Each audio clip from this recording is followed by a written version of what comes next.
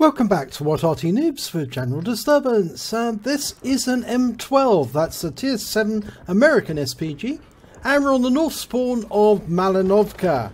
And the name of the commander is Diving Duck. Now, what can we say about the M12? Well, there was only 160 of them made, which is not that many. It was supposed to be used in the Second World War in Europe. On fortifications. It was supposed to be called the Door Knocker. Well, it was called the Door Knocker by the troops who used it, and it was supposed to knock down the gun emplacements and bunkers, but they actually used it for direct fire against some tanks and literally blew them to pieces. It had a First World War artillery piece. It's a 155mm howitzer based on a French design, but it was very effective. Right, now he's set up, he's ready to shoot, and there's a Skoda T25 there. He aimed at it where he thought it was going to go, but unfortunately it moved forward just after he fired, and so unfortunately he's missed it. But I'm pretty sure that Skoda is still going to be there in a few seconds time. He has picked up some stun assist from stunning that T25, so more than likely he'll hit that tank again. Tiger 1 hiding behind that house, not a very safe position, and it looks like he is going to move to the edge of that house to shoot, and I think Diving Duck's going to put a round into him. Lined him up, rounds out, direct hit, 264 hit points, 2 critical hits, and he's now very unhappy,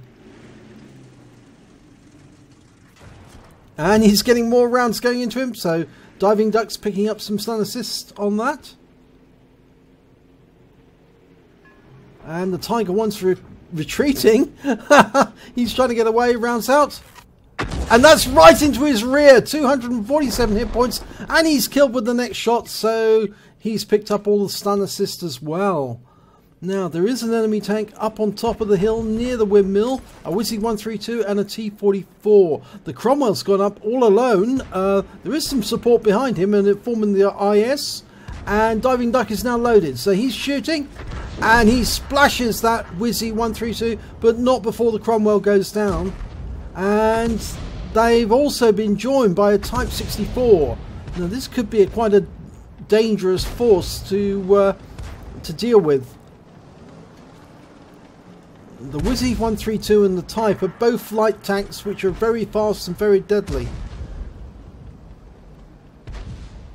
Now, Diving Duck's going to focus on the Wizzy 132, lining him up, rounds out, and that splashes him for 372. And he's gone down. He was taken out by the IS, but we've still got that T44 up there, and the Type 64. And they're hiding behind the windmill, I think, using it for cover. The IS has been stunned, so he's probably been hit by enemy Arty. Okay, there's the Type 58. And the T29 has joined them, and the IS has been killed, but Diving Duck's ready to go on the Type 58, and it's a direct hit, 307 hit points, leaves that Type on minimal hit points, only 15 left, so he's not going to survive very long. Somebody only needs to nudge him and on a ram, and he's gone down. He was taken out by the FV304, but we've got a T29 there, behind the trees, rounds out. Direct hit again, 281 hit points. Diving Duck's getting some good shots in here. And there's an IS turned up next to the windmill. It looks like most of the enemy forces are here. And in fact, actually, our forces seem to, or Diving Duck's forces, have now invaded the enemy cap area, and there's only a Scorpion G defending that area. Okay, now he's lined up, ready to shoot, but we can't see the target. The Burt is retreating as quickly as he can. There's a T44. Line up on that. Rounds out. Direct hit again. 284 and Diving Duck's moving back. He needs to get into cover now. The IS and the T44 have stopped, but only insofar as they're facing now an OI who's holding the Abbey. Or rather the church, the ruined church. And Diving Duck's helping with support, and that's another splash hit on the IS, only 90. For some reason, RNG was not good on that one, and the shell landed right in front of the IS, not on it. It was aimed at it, but it just refused to go near. Okay, let's see if he can get this one in. I'm pretty sure he can. Rounds out. Oh, again! He's so unlucky. That shot was right in front of the IS. Splashed him for 166.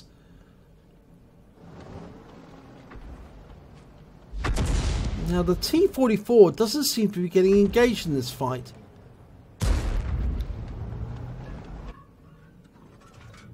He's loaded. Rounds out. Oh, this time it was much better. 299. It was a splash right in front of the IS. And it definitely did the business. And that IS is retreating because he's stunned. And he's also lost half his hit points. Probably suffering some module damage. He's loaded. Rounds out. And that went in. Directly in. And it looks like another shell from the Burt came in and hit him as well. I saw another shell loop into the IS. Now our forces not only now control the enemy cap, but they're actually starting to come up the other side of the hill and box in the enemy forces. Diving ducks moving backwards towards the water because the IS and the Tiger are now moving ahead because the OI has been wiped out. He fires around and he takes out the IS with a splash. 214 hit points. That was very useful. But now that Tiger 1's coming directly for him. So I'm not sure if he's going to reload in time. He needs to reload. He's going to have to shotgun this Tiger 1. And I'm not sure. Oh, that's a hit. I'm not sure he's going to be ready in time. No, 252 hit points. It was a good shot, but he's now suffering repeated hits. Oh, he drove straight past the Tiger. And probably the best thing he could do. Yes, and the Tiger's been taken out by the FP304, which is a very sound and kindly shot to save the M12. He's now been stunned by the last remaining enemy, an AMX-13F3. Obviously, he was the last tank that was sighted by the Tiger 1. And I'm pretty sure that AMX will be discovered very shortly. Now, I think he's actually down in the southeast corner. I agree with Diving Duck. He's down here because they never checked this corner thoroughly. They seem to bypass it and head straight for the enemy tanks that are on the hill. And all of them have been wiped out, but the enemy Arty wasn't found. He's in there somewhere. And they're all streaming south now. They realise that they did miss it. Diving Duck's indicated where he's looking. They will find the AMX-13F3 very quickly, unless, of course, he has made a sudden dash north back to our cap. But I think he's still in the picture. There he is, right in the corner.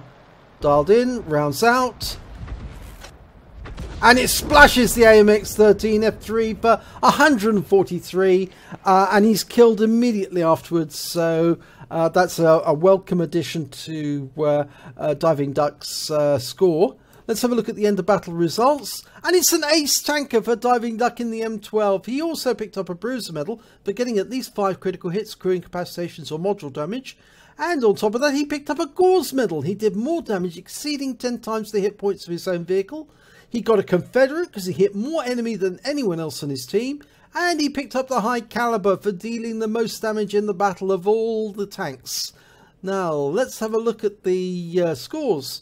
Well, he got the highest damage, naturally, with the high caliber. 3,078 hit points. Only just, though. The Type 5 almost beat him. He got only 1 kill, unfortunately, out of all of that in the battle. But that still puts him joint 4th on the score list. And when it came to base XP, he was right at the top of the table. 1,374, which is a very high score indeed. He fired 15 rounds, got 6 direct hits, 6 penetration and 9 splash damage. Most of those splash damages were probably on the IS actually. He did 3,078 hit points of damage, of which 2,612 were at more than 300 meters. Obviously the Tiger was a lot closer when he hit him. He received 2 hits, 2 penetrations, both from the Tiger, and it's a miracle that he survived that. He also received a hit as a result of splash damage from the MX-13F3, so it must have been very satisfying when at the end of the battle he actually took most of the hit points off that Arty. He hit 8 of the enemy but only killed 1, but he did do stun assistance damage of 2,088 of 14 stuns. On a premium account he earned 59,286 credits, and after repair, ammunition resupply and consumables, he still had 18,170 credits spare, which is a good total. He received 2,061 XP and there was no multiplier, so that's all he took away. But yes, he got away with this by the skin of his teeth. He actually did the right thing. He actually drove past the Tiger. If he tried to ram the Tiger, with his reduced health and the fact that the Tiger was a heavy tank, he probably would have come off worse. Even though the M12 was actually built on the chassis of a medium tank, with a reduced health, he probably would have been wiped out by the impact onto the heavy tank. So driving past him was the right and the smart move, because once you were past him, he had to turn his turret all the way around to aim at you, and of course then Diving Duck had the opportunity to move to one side and work his way away from that tank whilst his teammates finished him off. So excellent, cool, clear-headed thinking to get away from the opponent as fast as you could by driving forward, not driving backwards, because when you drive backwards you're slow, when you go forwards you're fast, and he drove as fast as he could past that Tiger, and that must have surprised the enemy when that happened, but he definitely got away by the skin of his teeth. So well done, Diving Duck, good battle. If you enjoyed this one, please give it a like and do subscribe to our channel, and hopefully it'll be your replay I'll be featuring in our next video.